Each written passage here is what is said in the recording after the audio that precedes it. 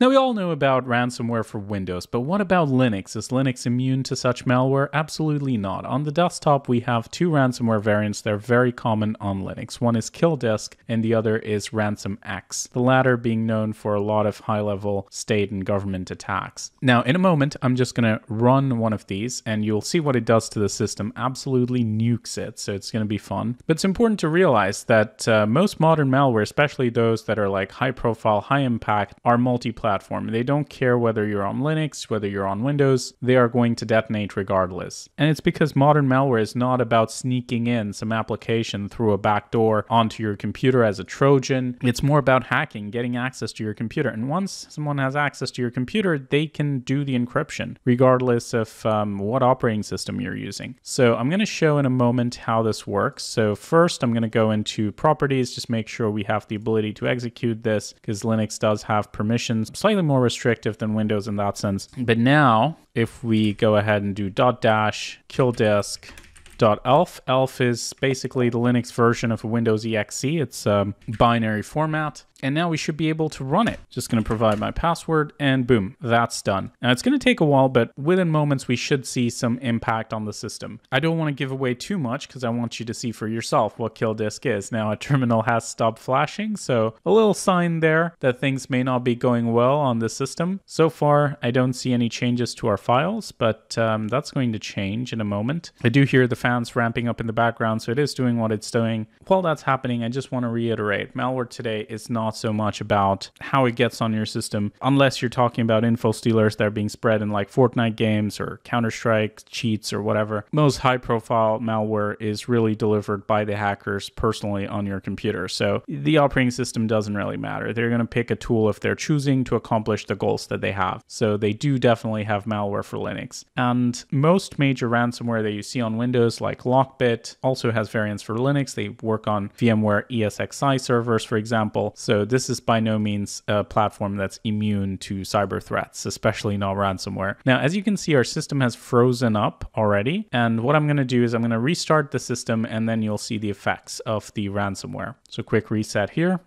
And boom, we are greeted upon login with this wonderful window. We are sorry, but the encryption of your data has been successfully completed, so you can lose your data or pay 222 BTC to this address. Last I checked, that's like $100,000, or they have a contact email. So this is typical ransomware encryption notice. The same as what you would see on Windows, similar to what you'd see with malware like Petya or GoldenEye that kind of erases the master boot record. This does something similar for Linux. And yeah, our system is completely killed. Like, I cannot do anything. If I hit this enter button, if I just spam it, the page just refreshes. It's not going to load. It's not even going to boot. There is no Linux anymore. There's no nothing. So those are the devastating effects of Killdisk, ransomware on Linux. Now, funnily enough, if we do a search for RansomX on the dark web, the first result is linux.encoder RansomX, and it's got text in Russian, and this is sent in a chat room called Dark Moon Chat on Telegram. Couldn't have made it up better myself. But here's some more info about these threats. So RansomX famously attacked the Brazilian government and the Texas Department of Transportation. It's a 64-bit C-based ELF binary, so it's compiled in GCC. C, of course, is a very old, popular programming language, and again, there's just no massive difference between the kind of ransomware binaries that are used on Linux versus Windows. Sure, they might have slightly different things in terms of ransomware on Windows using commands like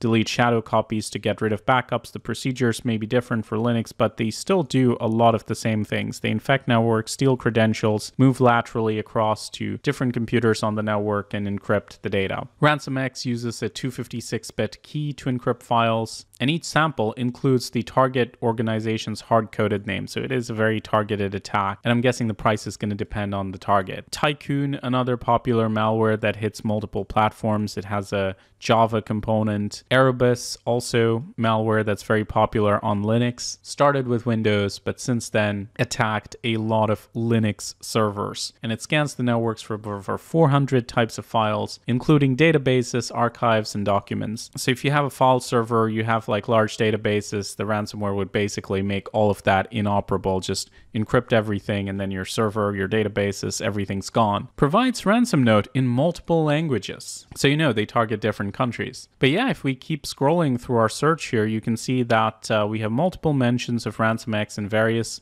forums. We've got one in some kind of Russian forum where it's mentioned along with the likes of Conti, Egregor. Now, I don't read Russian, so I can't tell you what it says, but usually it comes hand in hand with cybercriminals and ransomware. Now, I do want to thank Flare, the sponsor of this video, for giving us access to their platform. I can look specifically for ransom leaks in all of this, so I can tell if a particular ransomware is hitting certain corporations. So as you can see, we've got different companies listed here that have all been affected by RansomX, and they've got a leak associated with it. I'm going to have to blur out the company names, but it's a long list, as you can see. So ransomware for Linux is very much a thing. Linux as an operating system is used massively in organizations, in servers, and so there's no reason that cybercriminals won't target it, that ransomware is not going to encrypt stuff on Linux. So it's definitely a myth that malware for Linux doesn't exist or is not as effective as Windows malware, because as you can see, we've got a long list of things that have been affected by RansomX, and many of them would be Linux platforms. So I hope you found this video informative. Hope you loved the little demo of Killdisk. Please do like and share the video if you enjoyed it, and check out Flare if you're interested in exploring the dark web for yourself. What we're doing here is a global search, but you can manually look for specific things affecting you by typing in your own email address or website. So let's say I type in the pcsecuritychannel.com and do a search, then it's going to find stuff that's relevant to us. Thankfully, we're not in any ransom leaks, but